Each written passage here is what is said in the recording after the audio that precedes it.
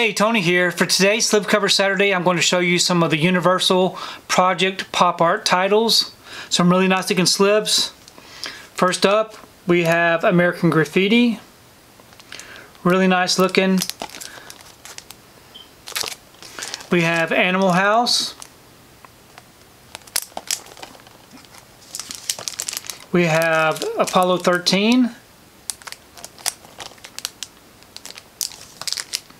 The Big Lebowski.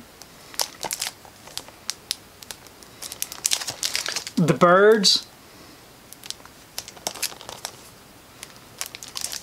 The Breakfast Club.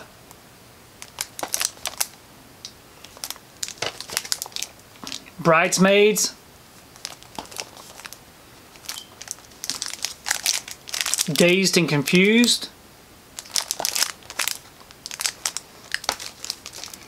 King Kong.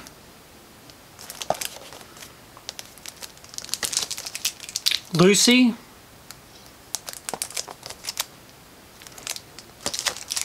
Pride and Prejudice.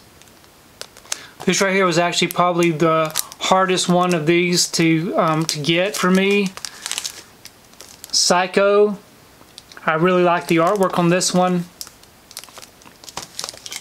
Scarface. 16 Candles. Weird Science. Another one with some really nice looking artwork.